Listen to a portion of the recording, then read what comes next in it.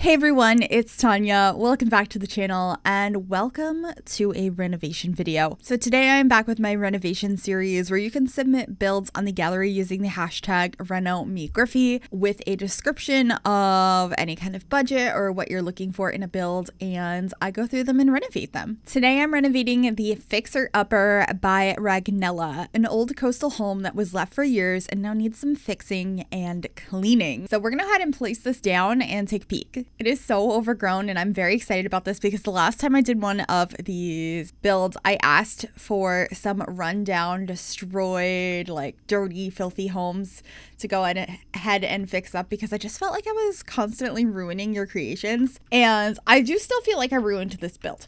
But do you see the detail, the filth, the disgusting nature of this build? I love it so much. So we're going to head on in the front door and this is what you see. Oh my goodness, this is amazing. I love the detail. So much stuff on the floor. There's muddy paw prints, pizzas, drinks, little TV, all sorts of stuff. There's a mini fridge here in the living room because we have a broken one in the kitchen. Just food everywhere, posters, beakers, all kinds of stuff. It's so gross in here. We also have a little sunroom over this way, which looks like a cat took over, and it's also really gross in here. And there's like food in the kitty litter box, quite like that. There's scratches everywhere. And I'm gonna just say it now. Fixing up this house, they were my enemy. We were enemies. I kept finding them everywhere. I thought I got them all and then I would find more. So if we head on over this way through the living room, you are in a tiny bedroom, very dirty, disgusting, scratches. Through this room we have a tiny bathroom here, and then if we go back out through the living room into this door, we just have like a back hallway that leads you onto this little porch space, which is just covered in trash. And then if we go on upstairs, we have some more trash and an eggplant, some posters, and then if you head on into this room, we have a bedroom full of scratches and a pumpkin, a cabbage, I think, or lettuce, scratches. And there's a lot of balconies here with all sorts of trash. So if you're in need of that, this house had it, and I tried to fix that up. And then there's a ton of doors over here. So if we go into this one, you have another bedroom full of all sorts of stuff. Go through this way, we have a dirty little bathroom, and lastly, this is the last bedroom. Once again, a disaster, but we have another lovely balcony full of trash, and there are scratches in this room. Cool. So that's it for the entire build. All that I was told, no budget. I was just given the instruction of cleaning up this lot, renovating it, and making it look nicer. So I tried to keep with part of the floor plan, like the stairs are generally in the same area. I ended up keeping the kitchen over in, actually no, I did not keep the kitchen there. I thought about keeping the kitchen there, but I did move some things around, but you can definitely still tell that it is the same house. So without further ado, let's jump on into that renovation. So starting on the outside here, I am deleting all of the plants. This lot was incredibly overgrown. There are so many individual pieces of debug landscaping, so many pieces of grass and junk. There was even like a cat gravestone outside. We had like a water tower and electricity lines, all sorts of just junk. I accidentally deleted the porch there. And the two things that I keep finding in this build are scratches and mouse holes. So there's definitely a possibility that there will be one or two remaining because I kept finding them by accident. I thought I got them all, and then a wall would be deleted and then there'd be floating scratches or a mouse hole that was like built between walls. So it was definitely a very interesting build to renovate, but this one was so much fun. I really, really enjoyed it. You can see I'm extending the inside a little bit. I'm also playing around with the roof texture.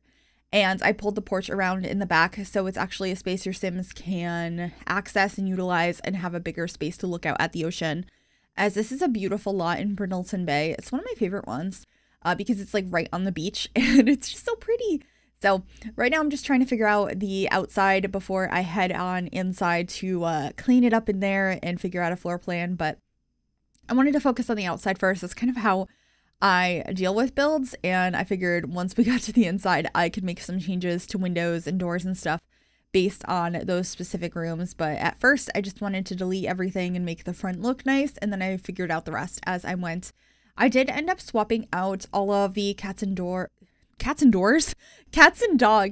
windows and doors for Seasons ones because I liked the look of a black swatch on this house. I felt like it helped to modernize it a bit, and I was really trying to update this home. I was not given a budget, so I just kind of went wild, and this house ends up being not too expensive, but 67,680 simoleons, and I believe it's a 2-bedroom. I might be wrong on that. It's either 2 or 3. I guess we will find out together, but I knew I had to get rid of the color of that bathroom. It is very bright blue, and the layout up here was just a little odd. I'm just deleting so many items, getting rid of the vegetables, and like all of the junk that's all throughout this house. Look at all of the individually placed items here. I was so impressed by this build. This must have taken forever, and I love these builds. I love building stuff like this. I like renovating stuff like this, and all the little paw prints. Oh my goodness. Just so incredibly cute. I also just really liked that sunroom. I love those windows from the Laundry Day stuff pack. I think they work beautifully in a sunroom area. So I was happy to keep that as like the dining space in this house, but still getting some trash out of here. I also realized I had put bushes a little bit too close to the house, and they were peeking into the interior. So in the bathroom here, just deleting some more stuff. We even had like individual nail files and stuff on the floor, which was really interesting. There was trash under the steps, which is wild and hard to believe. So I did actually decide I wanted these stairs to be closed underneath. So I'm swapping those out now so that they are not open and there's not space to put stuff. And I actually will change the way they curve a little bit later because it works better with the upstairs floor plan. So instead of you entering on the left side of the stairs, you enter on the right, if that makes sense. You'll see me switch it around a little bit later, but right now I'm just configuring the floor plan upstairs, try to figure out how to make this room bigger, and that is why I actually changed the orientation of the stairs, because I wanted there to be better space for a double bed in the primary bedroom. So here I am flipping those stairs around and replacing them down so I could have this bump out a little bit further and have a more spacious bedroom, which I think worked out really nicely. And then there is access to the front balcony for the primary bedroom, and then the back balcony is in the hallway. And we have a small bedroom up the front and a little closet space in this area as well, that 1x1 cube.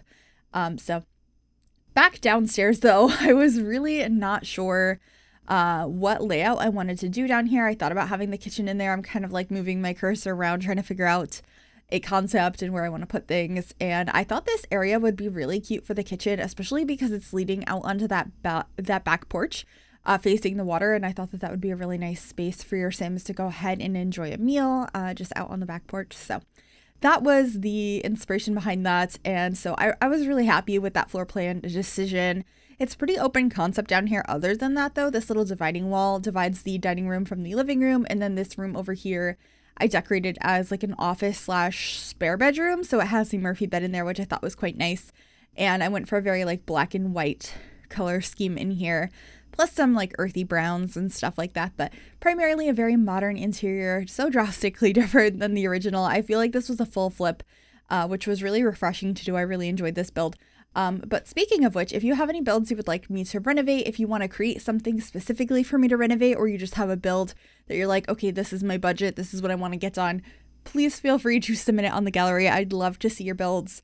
You can upload those under the hashtag RenoMeGryphi. That is in the description down below, as well as in the title of this video. I'm hoping to do some more of these videos in the coming weeks because they are so fun to do. So make sure to submit some builds if you are interested in taking part. With that being said though, I definitely will not be able to get to every single build that is uploaded on the gallery. So please don't be upset if I do not get to yours. I do the series occasionally and it's just really fun. So if it's something you'd like me to see but won't be too upset if I do not get to renovate yours, please submit. Otherwise, I really don't want you to be upset, so please maybe don't. But anyway, on the inside here, I am in love with how I rotated this mirror. I don't know why, but I kept staring at it. It's just a Seasons mirror, but rotating it so it's 90 degrees with the tool mod just made me so happy. And I just thought it was really pretty. Anyway, this is the dining room space, just kind of sectioned off by a wall and a fireplace, and very black and white, using a table from Seasons and some chairs from high school years, and just a little bit of greenery on the table. And then I ended up rotating a painting over on this wall as well. I've been using a lot more tulle lately. Something about it just makes me really happy. So I have been enjoying that. Don't worry, you don't need tulle in order to download my builds that have tulle being used in them. This should just be available on the gallery under my EA ID, which is Gryphi, Gryphi. If you'd like the renovated version, if you would like the original version, all of the creators' information is also down below on how to find this lot. Plus, you will have been able to see it in the beginning of the video when I showed you the original version, which, I'm gonna be honest, is way better than this. It's so cool. I love the detail in it. I think this is a nice modern home, but the original, the storytelling, you could tell with that. Oh my goodness. I just adore rundown builds. I really like building them too. Let me know if there's any kind of like rundown build you'd like to see on the channel sometime soon. I feel like I do them kind of a lot, but they're so much fun. So I just always want to. So of course, let me know if you have any ideas. But here in the kitchen, just finalizing where the cabinet placement is and then getting our trash can and some more decorations in here. So we have a fruit bowl. I'm going to be getting some spices and stuff up on those shelves that I placed. And of course, my cork boards, not my cork boards, my cutting boards. I am never able to speak. I just say the wrong word completely. I'm like, that there is a toilet, and I'll be pointing at a couch. I don't know why I do that. Does anyone else do that? Anyway, kitchen is coming together now. Just trying to figure out the last couple of decorations, grabbing some stuff from Cottage Living because there are some beautiful items for kitchens in that pack, particularly for clutter. And then this is that downstairs spare bedroom / office space, which is using a lot of tiny living and of course a little desk over in the corner. So this bed will come down and be a good space for your Sims to use if they have somebody staying over. You could also convert this into somebody else's bedroom. Maybe this is where like grandpa or grandma comes to stay when they're visiting. So many different options for this room, but I thought it looked nice. And I feel like I just don't use the Murphy bed that often. That being said, I used it in a recent build when I did those tiny apartments. One of them had a Murphy bed in it, and I believe it was in this swatch as well, but I feel like I don't use them that often, and so it's kind of fun to do that. Anyway, this is the downstairs bathroom. It has a standing shower, a sink, a toilet. It's not actually one with a shub for once. I believe I do have that upstairs though. There are 3 bathrooms I want to say in this house, but I'm pretty sure this is the only one I show, so just decorating it pretty simply. It's very black and white in here. I think the only pop of color might be the rug I end up putting down in a moment here. Yeah, this little blue rug. It's very dark in here, but I liked how the blue called out to like the blue tiles. There are a couple of blue designs in those tiles, which are from high school years as well. But this is the primary bedroom. It started off very black and white, but I warm it up quite a bit by changing some of the swatches here. I think that this bed with the brown and yellow is so much more comfortable and cozy. So I was glad that I did change that, and it just really inspired the rest of the room. And I think it's a pretty good primary suite. I was rather happy with it. And I actually used this dresser from Seasons, which I haven't used in a while. For some reason, the swatches on it I've always thought were a little bit strange. And you can see me here battling with the scratches. I just keep finding them. I don't know how it kept happening. I was being so good about trying to delete all of them and finding all of like the scratches, tears, like junk on the walls that isn't supposed to be there in a renovated version. But I kept still finding them, scratches and mouse holes, particularly scratches, but mouse holes were definitely a problem I came across as well. But anyway, out here on the back porch on the upper level, I have a couple of loungers as well as a yoga mat, some plants, and then I am just going to work on the hallway space here. I do change the roof trim, and there are some more scratches. The roof trim because it's peeking through the wall. But I do get a keyboard up here as just another skill building item, as well as a bookcase, a plant, you know, all of your basic things, a couple of decorations. It's just a simple hallway space. I didn't think it needed too much, but I thought it would be nice to have some usable objects in here. And since we had a office downstairs, I didn't feel like it needed to be an office space, which is something I often do in hallways or like entryways to houses. Just like anywhere I have a hallway or just a staircase or anything like that, I'm like, that's a good place to throw a desk. But I didn't do that here. But anyway, this is the child's room. I have a bunk bed in here as well as a giant play tent. Yes, it is blocking the entrance to or the exit to their small balcony, but I thought that that was okay because I don't imagine they're using it that much. And I just thought it was really cute and realistic to just have like the big fun kid toys, even if they're not the best space saving, if that makes sense.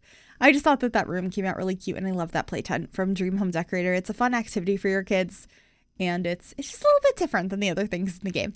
Anyway, I am working on some more landscaping now, using lots of debug to get greenery around, lots of shrubs and rocks, going through all of the different options and trying to make it look as realistic and blend into the environment as I possibly could.